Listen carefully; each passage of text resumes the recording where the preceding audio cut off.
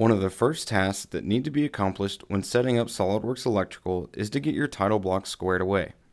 The default templates that come with SOLIDWORKS Electrical are great, but they could be missing some of your company's required information. Opening up this title block, we can see that it's empty. In the empty space, we need to add our company logo so that our customers know who we are. To insert a logo, I need a bitmap image file. When I insert this image, it comes in very large, so I need it to be scaled down to fit. Using the scale tool, this can be done very quickly.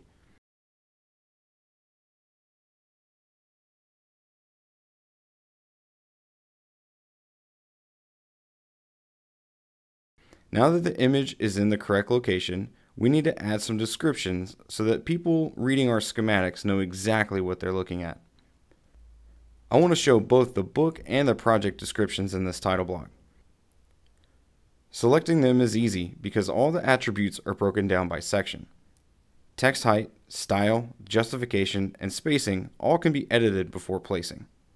I also want to change the color of the book descriptions so it's easy to distinguish between the two. Once all the edits have been made, I need to save the title block and then update where it's used to reflect my changes.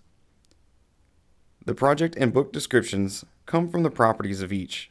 This way, each schematic will have the appropriate information without any further effort.